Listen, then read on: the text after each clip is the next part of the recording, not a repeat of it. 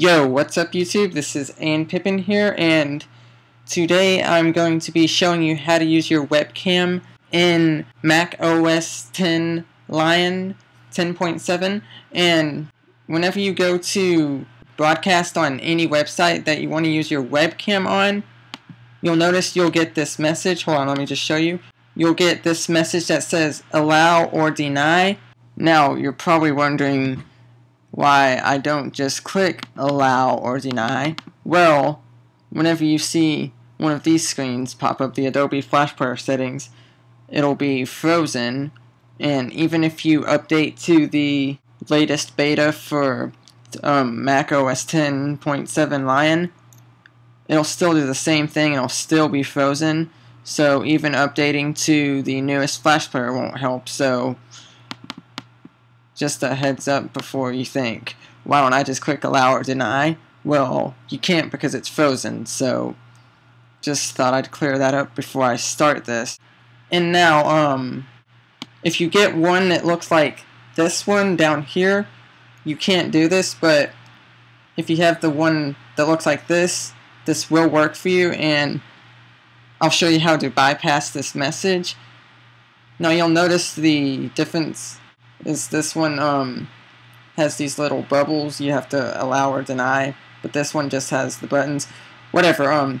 So you can only do it with this one, but if this one pops up on a website and you want to use your webcam, you go to up here to System Preferences and then Flash Player, and then you click on Camera and Mic, and then Camera and Microphone Settings by Site, and then you will click the little plus button, and then wherever on this message it'll say the exact website, and you need to enter it exactly as it says. Like this one says www.blogtv.